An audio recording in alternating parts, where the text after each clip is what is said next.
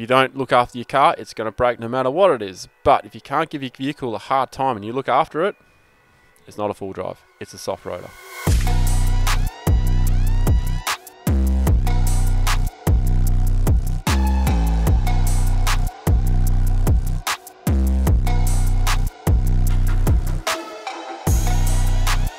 When is a brand new make and model four-wheel drive released? The common complaint is, it's too plasticky, it's too round, not what they used to be, and this thing will not last out in the bush. No way in hell I'd ever buy that vehicle. The same people later on cave in and actually end up buying that vehicle. It grows on them somehow. And then they realise that they were so wrong. The vehicle is actually far more safer, far more comfortable, more advanced. The question is though, is there a point in time where this is no longer the case? I will say yes, and that time is right now. Everything before the line in the sand, which is 2023, is not included in what I'm talking about. Most of those makes and models are fine. The electronics aren't too overcomplicated, but some of them are, and they'll be different colors. So everything red, I think, is no good. My opinion, don't forget that.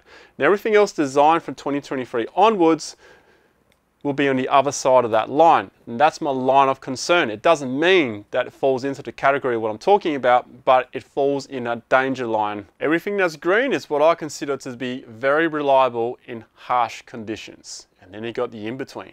Just remember, these are my opinions, but also many other people share the same opinion, because I did a poll on this.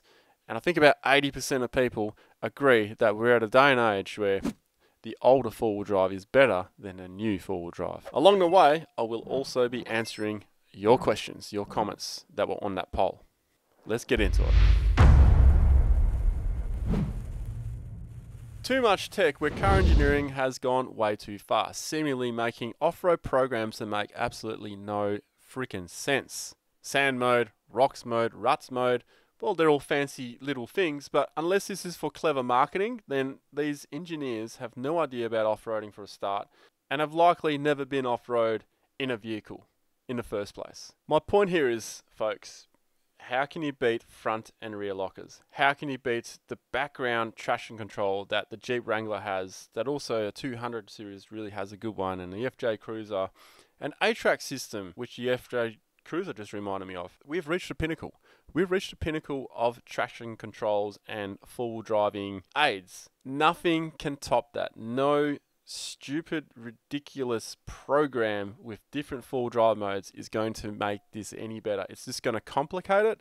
And first time users for vehicles, I mean, I got confused using it. Finally worked out how to put it into sand mode. I probably should have done this while we were driving earlier. There's no handbook with this vehicle, so I've had to just Google it.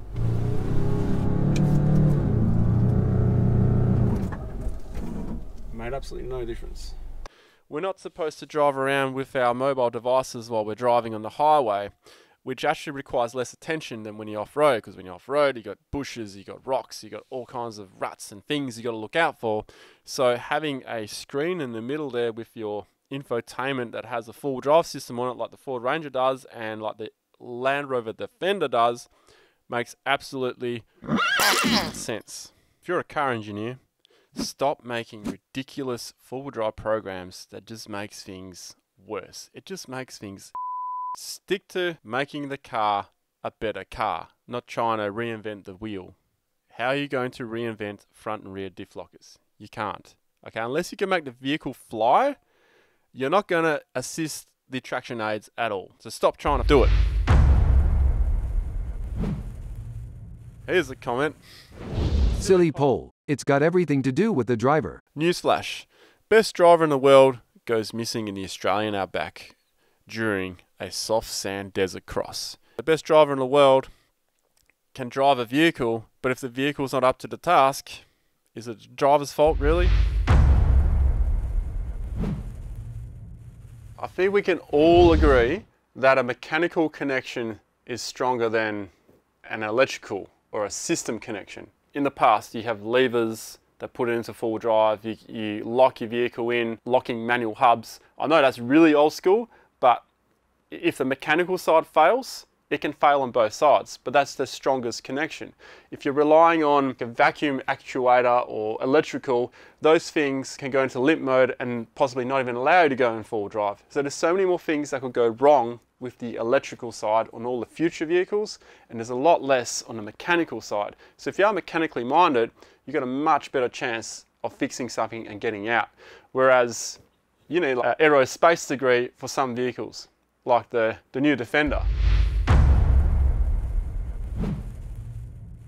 Perfect example is the Mitsubishi Pajero. Second gen 1990 to 2000, 2003 to 2006 is classic. Comes with a rear locker and solid rear axle. Third and fourth generation have no locker, no solid rear axle and even no body-on-frame construction. The structure of a vehicle is heading towards the point where it can't accommodate for proper protection. Front protection, rear protection. They're made to crumble.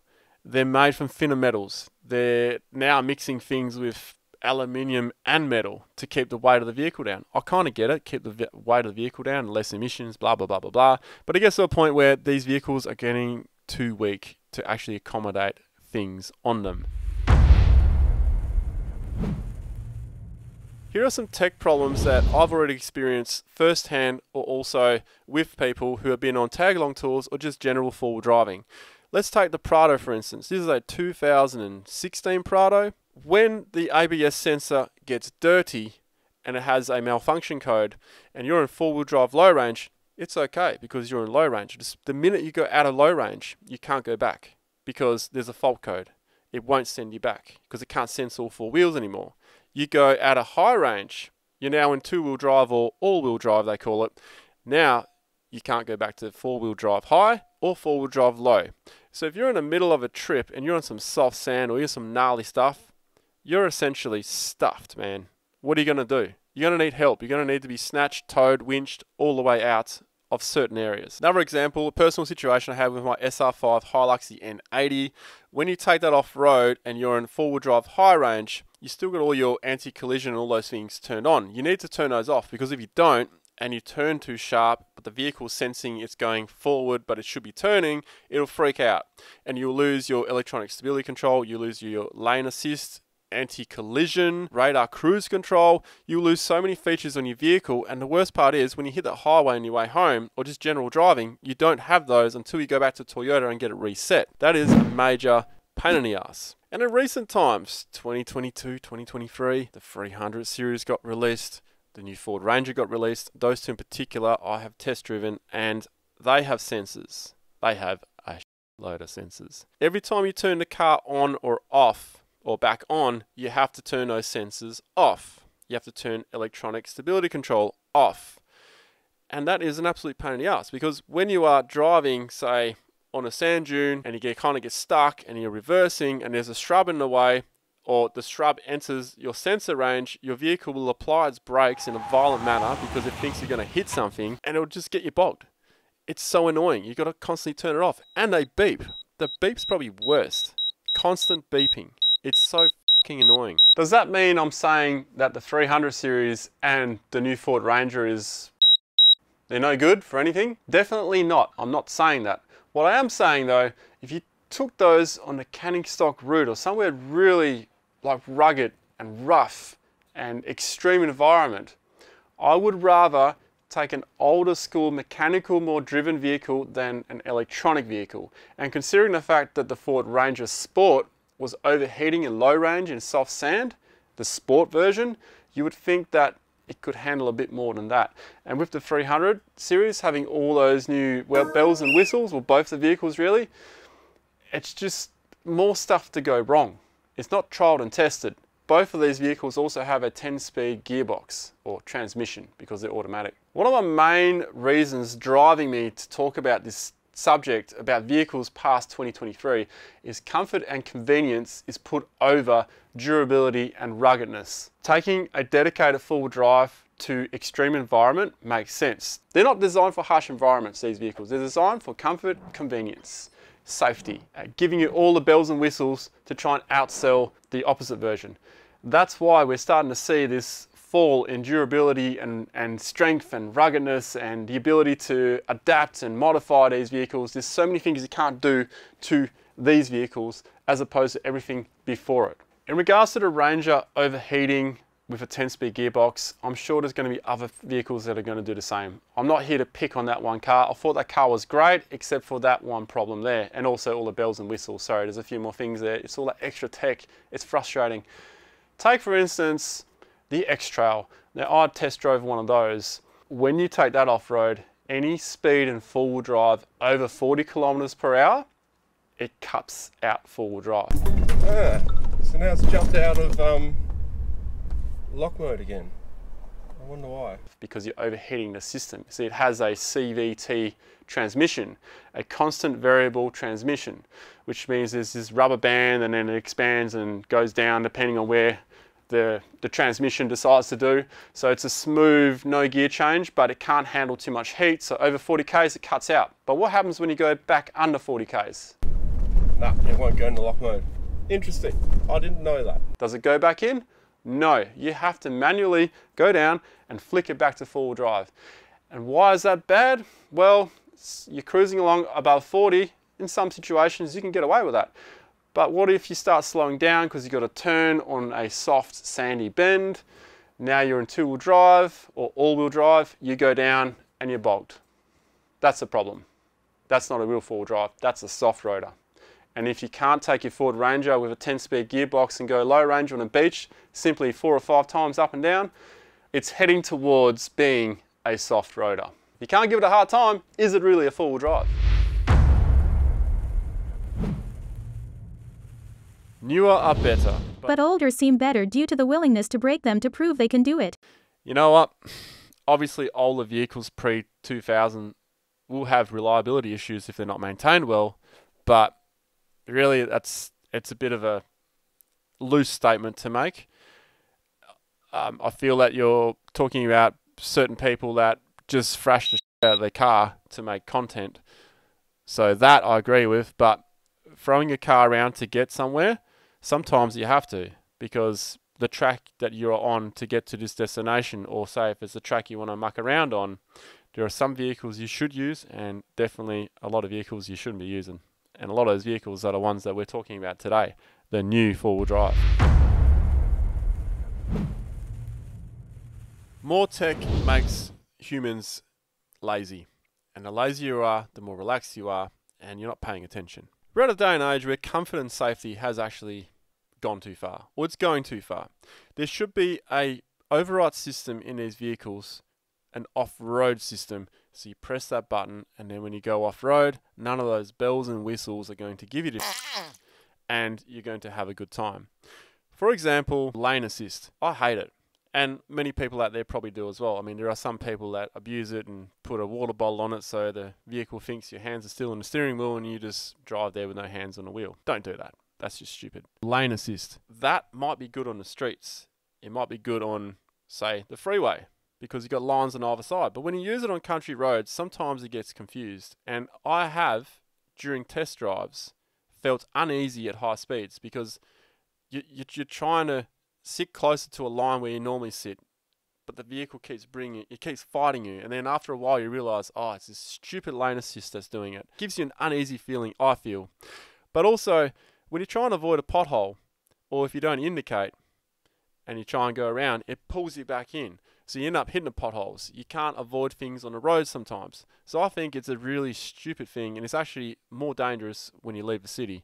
But off-road, with all these sensors and beeps and, you know, just automatic braking because there's something behind you, it's really distracting and frustrating when you're off-road. Too much safety makes things less fun. You might as well wrap us all up in cotton wool. Unfortunately, the decent new four-wheel drives aren't sold in most countries, so I voted with the old. Well, that makes sense because a lot of countries wouldn't get your robust four-wheel drives. A solid axle four-wheel drive, or not even just a solid axle four-wheel drive, say a Y62 Patrol. It's got independent front and rear suspension. Most people called that a car when it first came out, but they're actually pretty damn good. They would do the canning stock route no problem. There are some vehicles that are just too soft though. For example, would you take a brand new 10-speed transmission vehicle that had just been released with a new motor and a new 10-speed transmission, make, model, take that across the desert? I certainly wouldn't, would you?